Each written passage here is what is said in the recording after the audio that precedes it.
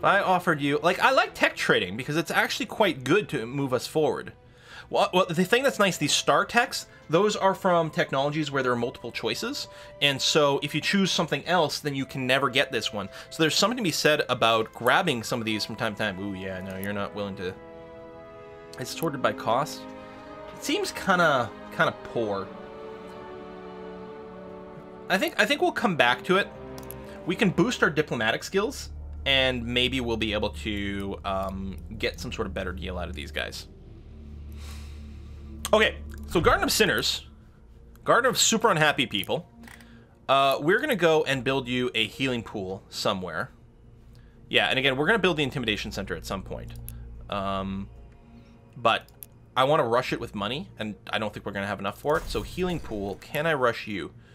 No. It's way too expensive.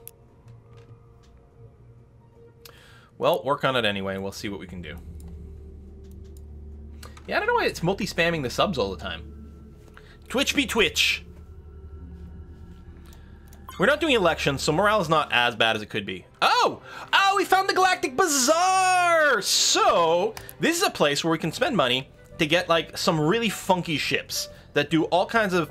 Some are just, you know, generic combat ships or this or that, but a lot of them will have some sort of funky effect, like the Fencer. Gives us 100% influence per turn at any starbase the ship is stationed at, and so on and so forth. So, if you got money to spend, you can access the bazaar and get some cool stuff. We found some more planets, although... Oh, wait, Borissa 2, or 1 we're about to get. Clapunet might be a little inconveniently placed. It's also only a class 8.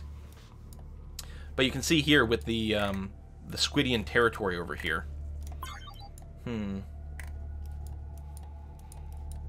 One foreign ship in your territory without permission. It's probably, yeah, I think it's just a Squiddian ship over here. Patriotic celebrations, we get a resistance to invasion. I guess that's fine. So yeah, we don't have open borders, and they're within our territory, but I don't think I'm too concerned about that. It's just a scout. We're gonna want to grab this antimatter over here, or this Illyrium over here at some point, but we can wait for it. It's clearly within our borders. I think what I'm gonna do is grab this thulium over here before the Squiddians do. And what is this? Oh, that's the bazaar. Okay.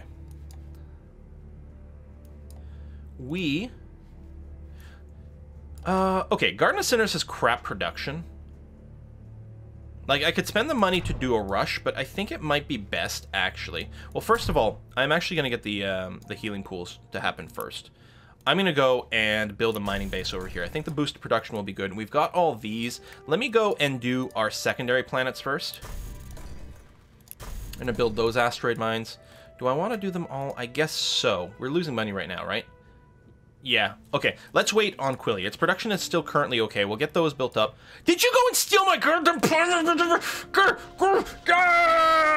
rage? Ooh. Oh, the salt is real. Ugh. You Squiddian bastards. We're one turn away from grabbing that planet.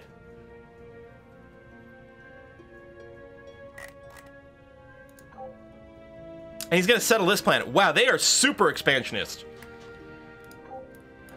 So we're going to have to sort of wander around with this colony ship and hope we find something else. It's treason then. We could build a bunch of influence stuff on Kane and see if we can just flip these guys. It's Quillstream. Does that mean... Doesn't that always mean war? We can culture flip in this game. There are options. Pacifism just became pacify-ism. We were researching military tech for a reason, I suppose. The thing is, there's a lot of good baseline stuff we'd want. I think, like, invasion is still sort of a little far for us to pull off. So if we're going to get that planet, it probably will just be by flipping them. Can we get a bonus to influence from here? Yeah. So influential voice, we can take that and get +1 influence growth. Let's do that and just see if we can apply enough pressure here. We're getting bonus influence from this starbase.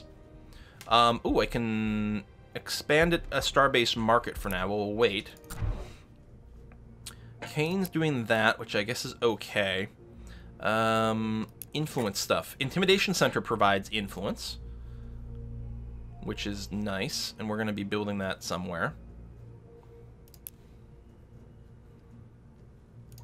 over here. We'll still probably put the healing pool down. Okay, starbase here. Mining ring. Oh, we have access to mining barracks now. Takes a little bit of money and some durantium, but we can get more resources. And money's a little tight. Let's wait on that right now before we upgrade things. Religious groups seen fit to honor civilization most responsible for improving the welfare of sentient beings. Apparently we're third best. There's our first Illyrium mine. It looks really funky. Build an influence ring. Yeah, well, we need a separate starbase for that, but we probably will build an influence starbase up there. An unnatural glow fills the mining ship as it draws in the first batch of the mysterious substance, Illyrium. It's a material that seems to amplify high-energy systems. It will be vital for high-energy beam weapons and certain domestic applications. We also got our first antimatter mine. The first of your antimatter mining probes, little more than an engine with a scoop, returns from the surface of Oblivion with its precious cargo. Having resisted all efforts to synthesize it, antimatter is critical for advanced explosive-based weaponry and power generation. So we're going to get some more resources accruing over time. Son of a...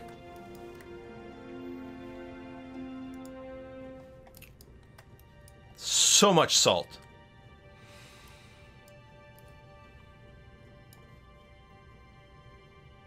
I'm still thinking about sitting on some money just to avoid some problems, but I don't know. Let's go ahead and build a couple mining bases. I guess I should have built it earlier. It's not much of a window. We're going to be broken about 10 turns. But maybe we can improve our finances by then.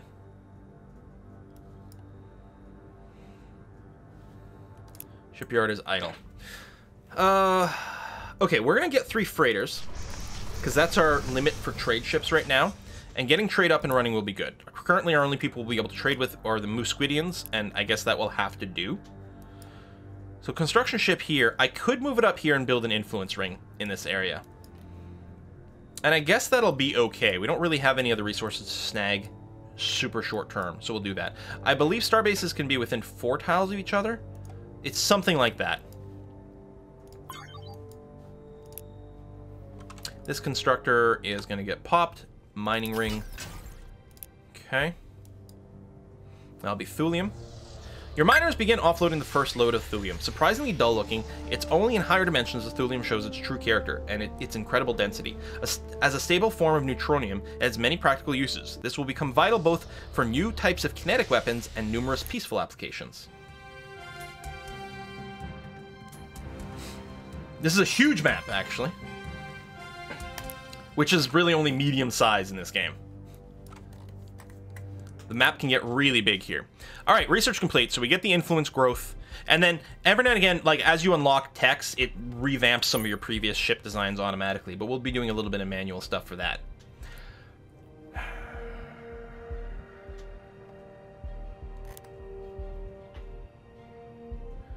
Getting the space labs might be handy. It's pretty expensive. I don't know if we need to rush out like better thrusters or anything like that for our ships. Again, we're going to build some defensive ships, but that's it. We could, you know, support a population just gives us a flat +1 morale, which means we can tax people more. Hey, Fang! Thank you very much! Funds for the upcoming war effort! Thank you very much, Fang. Really appreciate your support. Musquidian, big horns and snout with lots of arms, legs. I'll show you their picture in a second, actually. It's based on something that happened in Dwarf Fortress a long time ago, and someone, Agameda, made some great fan art of it. I'm going to do that. I mean, we've got some things. Oh, this is, we can unlock planetary invasion. Or, this leads to planetary invasion, but I don't think we're going to have to do that. Just unlocking defense systems actually might be the most valuable thing. You know, I'll grab the supportive population. The morale boost is super handy. So we now have the ability to get entrepreneur specialists, which boosts our economy a fair bit. But I think I'm going to keep going with the science boost, because science is pretty good. And I'll actually settle this one on Kane over here, because Kane's going to be pretty good science-wise. At some point, we'll just leave them in the global pool, but yeah. Approval's starting to go down a little bit over here, because we're starting to get a little bit packed on our population. But approval's going to take a jump up shortly, so that's going to be okay.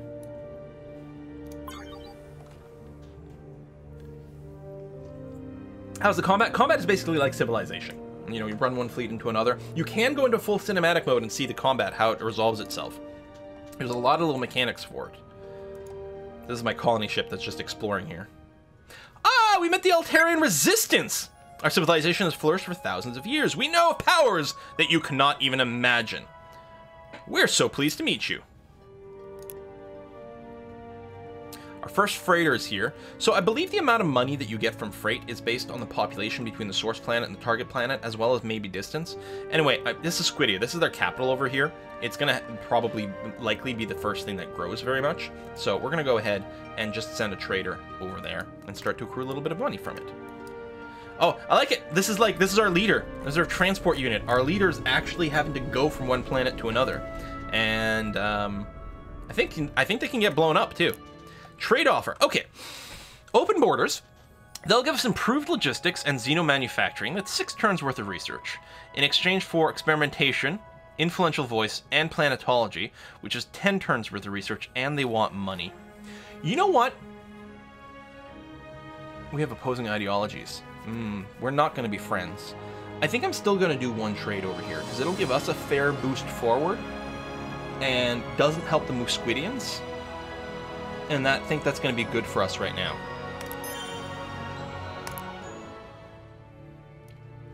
So we're going to do that. So we got some extra tech and things. Oh yeah, I don't have any money. We really don't have money. We're going to have to turn up taxes soon. I guess I'll do that now.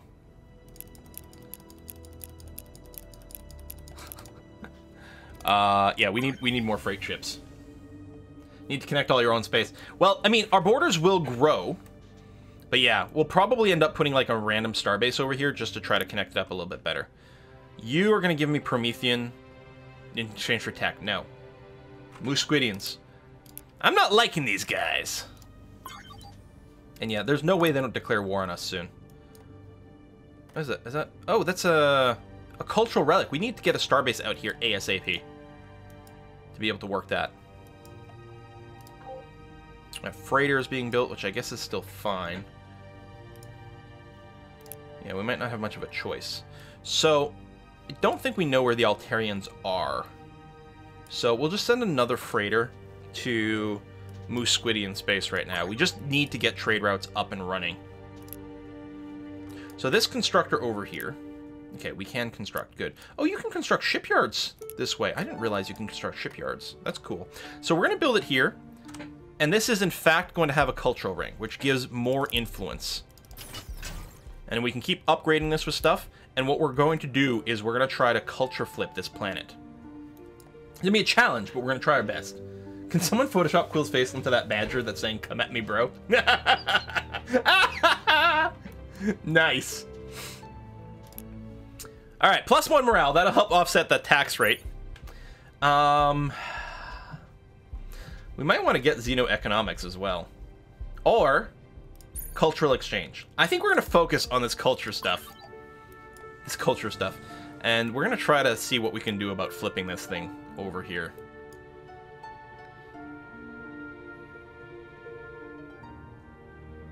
Our unescorted colony ship. This is fine.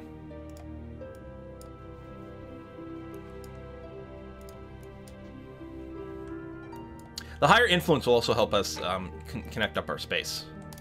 Shipyard is idle.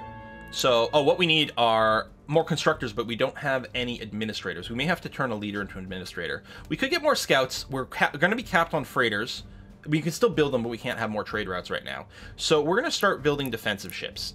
And we might as well go and just like design our own. Let's go ahead and design our ship from scratch over here. So we're going to have a new design. Boom. Now, we've got a few options. We can literally start with just like, oh, not cargo. Small. We could start with like this little cube. Where, can we not, does it not show it? Oh, right, I guess you do this, and then you can just like start attaching random bits. There it is, yeah, so it's there, it just wasn't visible. And it's like Lego style. So these like whole bits, and you can just, you know, make your own design from scratch. I'm not doing a very good job. But yeah, you can just keep building. I think you can turn symmetry modes on and off. There we go. Symmetry along the horizontal axis, and you can just build your ship. Which is kind of cool that this is a thing that you can do. But I have not a single artistic bone in my body. So what I'm going to do is I'm going to go and delete all those, and I'm going to start with one of the sort of pre-designed hulls. One of these. Now, this is still, you can still build this up bit by bit. You can rip some parts off as well, right? Like, oh, I'm going to get rid of these little winglings on the end and just get rid of that. There we go. Hey, guys, I have customized a ship. I am super fancy at this. And that's fine. Now, this is purely cosmetic. These parts over here for the hull, 100% cosmetic. I do like that you can, like, we'll just build a giant sphere. It's like, that's kind of cool. I don't know. If I did say that. Great glowing balls. I think people might get the wrong idea about this ship. On the other hand, I mean, they look like power sources or shield generators or fuel tanks. I don't know. Whatever. Here, we'll put that one in. That's going to be okay. Now, the real stuff you do is the equipment over here. So we have 39, I think it's mass. I was going to say space, but I think it's mass over here. And this is just a part, this is just because of the ship size we chose over here. And we can fit a variety of different goods on them. Now, we don't have that many things unlocked right now, but we've got a few. Now, we could make this into a colony ship by just plopping down a colony module on it. Now, if we don't want it, like, visually to be there, we don't have to. What we could just do, if I just double click on it, oh, it's too heavy to mount. I literally can't fit it on here. I would have to start with a cargo hull. But if you don't want to put it like on your design because you're happy with the way it looks, if you just double click on something, like let's say we get some guns over here, right? So space rockets, I can put them on, or I can just go and double click. It'll just get added to the list over here. It's somewhere in this ship. So we've got that. Done and done. Not the size that matters. Extend the front longer. Oh my God, you guys are perverts. And you can reshape things though. I mean, in all seriousness, right? They can rescale things. Can you stretch them? Animate rotation? Like, you can make ships that move and things. There's offset. Oh, you can turn off proportional scaling. There we go. So... actually, that's kind of cool with, like, the sharp sort of razor blade look in the front. I mean, it's a weird-looking ship. It's odd, but... spaceships can be odd. They don't have to follow your classic design whatevers, you know? Here, we'll leave that on there. So we're gonna have to choose what kind of weaponry we're gonna have. So we have access to missile weapons, so space rockets over here. We also have enhanced missile weapons. So the Sparrow missiles require 1 antimatter to build, whereas the regular space rockets don't. Space rockets are worth missile attack 1. The Sparrow rockets are worth 2. The range... and accuracy, everything as far as I can tell exactly the same, except the Sparrow missile does +1 damage. Or, another way to look at it, the Sparrow missile does double damage over here. We've also got access to an enhanced laser, which requires Illyrium. We don't have a basic laser. We also have a basic railgun here, which is going to take thulium, because it's an enhanced one as well. I think you need to research more to get sort of the baseline version of it. So, right now, we're starting to accrue a fair amount of durantium. We've got some antimatter, we've got some thulium, some Illyrium. The thing is, I mean, I don't know if we're going to be able to spam this out. And really what we want to do is we want to have a good collection of ships. I think what we're going to do is we're going to get a sort of missile ship, or a small fleet of missile ships parked around each one of our planets. I'm not going to add engines. I'm not going to add any range boosters to them. They're just going to be meant to defend a planet. So we're going to give them some missile packs over here. We have no defensive tech right now. We might want to wait, actually, until we've unlocked some defensive tech before we start working. Life support modules give you more range. We can add more sensors so we can see further. Survey module. Stasis field module increases the range of all ships in the fleet, which is interesting. Oh, thulium hull reinforcement. We could spend thulium to get a stronger hull. So, right now, our missiles... the space rockets take 21.6 mass. We can't put a second one on, and we don't have access to armor. So we get a ship with a single missile attack and no other stats. I think it's too early for us to design a ship. So I'm just... hold on. Tell you what, I will save the ship just so that we have the look of it saved over here. It's battle roll. Well, just putting on an escort's going to be fine. We'll just save that. That's going to be okay. We'll have to give it another name, a proper name, once we got some weapons. But you can see we've got a few designs over here. They're basically both the same. Both of these require... They've just got the antimatter Illyrium requirement over here. One's the tiny hull, and one's the small hull over there. So we're just going to leave this in here so that we've got our beautiful looking ship, and we'll come back to it in a bit. After we get some defense stats. I mean, we might want to build a couple of ships just to say we've got them in case some pirates show up, but I don't know. We got a third freighter ready to go. I think what I'm going to do is sort of randomly send it out in some other direction. Oh, there's another Ascension Crystal over here. What I'm really hoping to do is find... Right, I guess we were idle. That's part of the problem. Okay, you know what? Start building me some defenders. Hopefully we can get some administrators soon for some more star bases. We can upgrade this to a new design once we've got something available. Oh, we'll keep it going.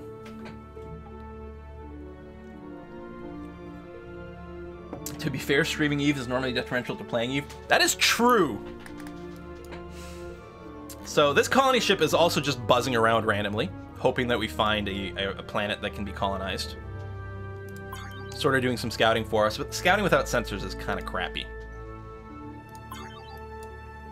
And we're about to run out of money. So I think we got to raise taxes again.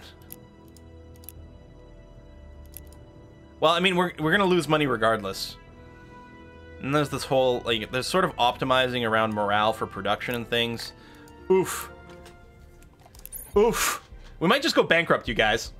Maybe we'll have to research xenoeconomics right now to be able to unlock a few more things. It'll help. Once our trade routes get established, that'll help a lot. So we'll have to run negative money for a little while. It's just the way it's going to have to be. This ship, we're going to go and get it to park around Quillia. So we got our first ship. You can have your fleets orbit around a planet and just be ready to defend. Now, our survey, every now and again, we find some random stuff. So we get some random money every now and again. Oh, we can't run missions, can we? No, I don't think... Oh, we can't run missions with our government form.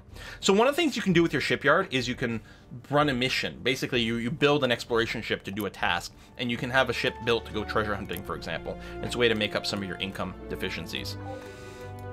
So we still don't have a planet to do with this. Oh, there we go.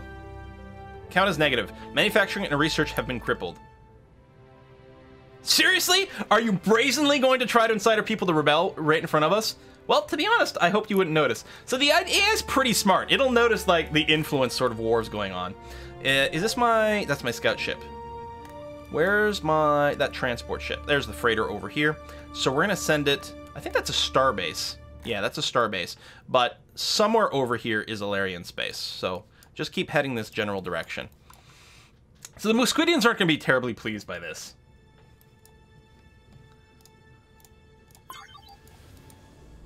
Our first trade route! Woo! With minimal ceremony, the first of your trading frigates pushes away from its slip. It will bring back with it a small portion of the galaxy's wealth. The first in what will surely be a long series of profitable exchanges for your people. Thank goodness for that. We also do have some extra cash sitting around here from things. I don't know. Whew. Great. Let's take a look at our government. What kind of government can we run? We're Imperial. We could switch to media assimilation, which would increase our colony limit. Not that we need it now. Oh, it also gives us a smashingly huge extra influence growth. It will require that we start holding elections. We also can't declare war while it's running, but that's okay. We'll also be able to run missions.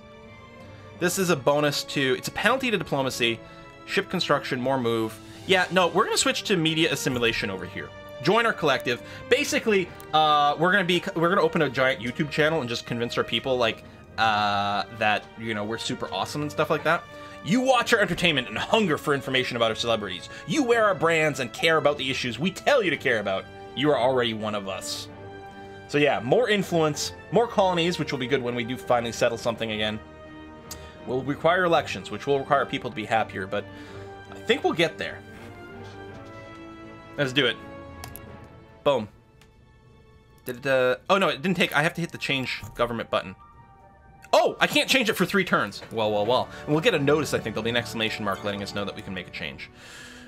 Ooh, the Thalen contingency. Greetings, Quillian. Choose solar systems you explore. Choose how to colonize new worlds, and choose your allies most carefully of all. Space is more than large enough for the both of us. So yeah, changing our government will also help us get better trade deals, because we'll get a diplomacy boost. Now, since we have a little bit of money, this station right over here... Oh, I still can't do this. What do I need? I need Promethean to be able to get the cultural forms upgraded. Alright. Have we found any anywhere? I think that's Promethean over here. So what we really need is we just need more colony ships, or constructor ships, which means we need more administrators, which will hopefully come soon. One more week. One more week, we'll get someone else. Excellent.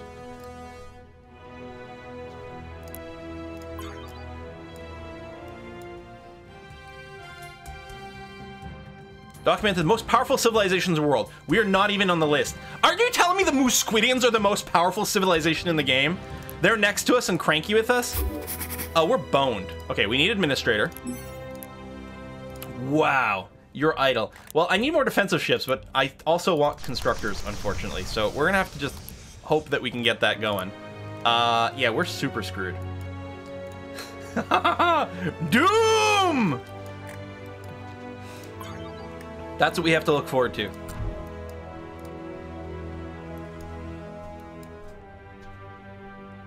Well, Kane's super unhappy with that, huh? Well, we're working on the Intimidation Center. It's gonna be a long time before we get there. That's our colony ship. We'll try another star over here. Alright. More shopping options.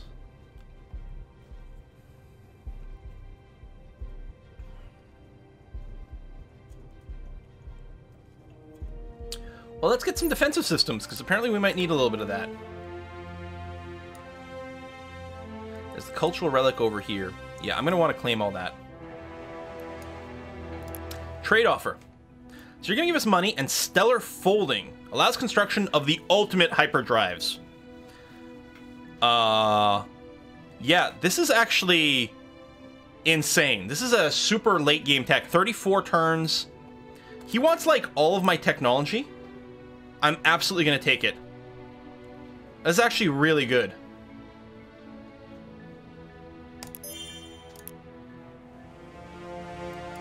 And it's going to affect our ship design. Oh, government's unlocked. Change government. Oh, information oligarchy is also available. The media is our weapon. By harnessing the power of our communication network, we have discovered that we don't need a perfect government to make our citizens happy. We only need the propaganda of a perfect government. This would give us a unique ship, the Invisible Hand. It gives us a 10% boost to influence growth. Now, I don't think 10% boost is going to be better than a plus 10 flat growth. It gives us 20% more value from our trade routes. Hold elections. Also unlocks cryptocurrency, Galactic Market. Oh, where we can buy and sell these resources. And contracts. So, do we want media assimilation? Or do we want information oligarchy? I think media assimilation will be a little stronger with the plus 10 influence growth. Although the Invisible Hand ship, I think, is quite cool, too.